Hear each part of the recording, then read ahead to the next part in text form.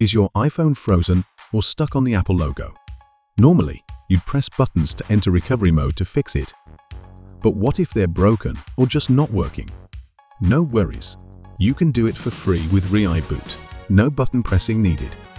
But to avoid mistakes, I'm going to show you how to put an iPhone into recovery mode quickly and correctly. We need to connect the iPhone to the computer via cable. Then click volume up, volume down, and hold the power button. Like this. Volume up, then down, and hold the power button. If it responds, just keep holding until the recovery mode screen shows up. Now we are in recovery mode. For iPhone 6 or 7, you can follow the on-screen guide to do it. Just need to press the button together until they get into the recovery mode.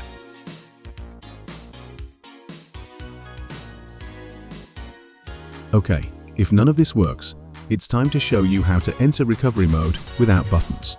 As long as your charging port works, you can use iBoot to enter recovery mode for free.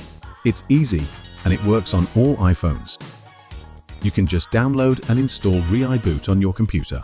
Then connect your iPhone to your computer using a cable and click Enter Recovery Mode. In just a few seconds, your iPhone will be in recovery mode, totally hands-free, and exiting is just as easy with a click. Link in below if you want to try it. Once in recovery mode, you can also use iBoot Standard Repair to fix iOS problems like boot loops, freezing, or crashes without losing any data. That's it. No buttons, no hassle. If this helped, like, subscribe and share.